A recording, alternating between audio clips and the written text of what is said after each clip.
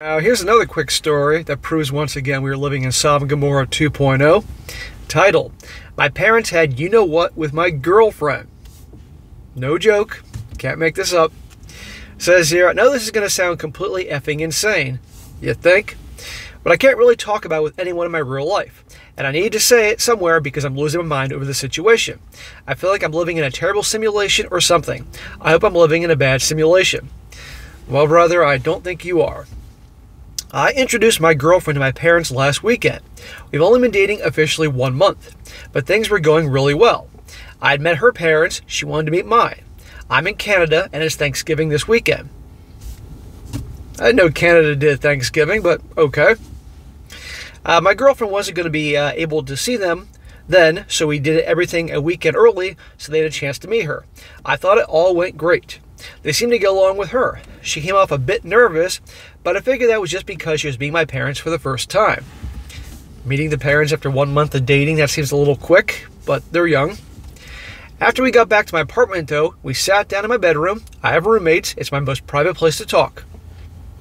Because she said she had something that she needed to talk to me about, and it couldn't wait.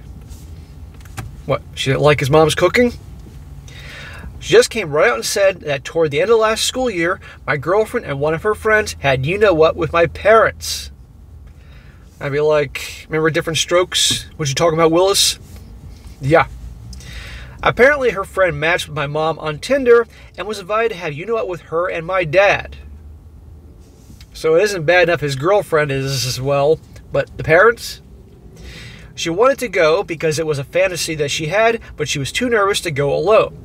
My girlfriend went along because she was single, and it sounded fun too.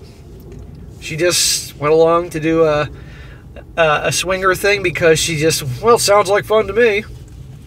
She says it only happened once, but we ended up breaking up that night. How could you stay with her after that? By the next morning, I convinced myself that she had the wrong couple, so I called my mom up to talk to her about it on the phone. She ended up confirming everything and apologizing to me about it. My parents are swingers. I've known that for a long time, but I had no idea they were going after people the same age as me. So yeah, now I'm completely disgusted at not visiting my parents, at least for this Thanksgiving. It's not their fault, I really know it isn't, but I can't be around them right now. I'm including as a note at the bottom, we're both 19 years old now and 18 last year.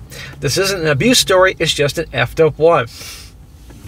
Sodom and Gomorrah 2.0.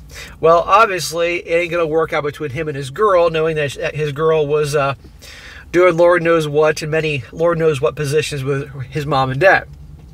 But you can see here how when parents have a certain lifestyle, even if they're both into it, and it's not affecting each other, it can affect the family. Now, how many times does a situation happen where the parents are swinging and ends up with one of their children's boyfriends or girlfriends? Really. But still, it will have a ripple effect one way or another.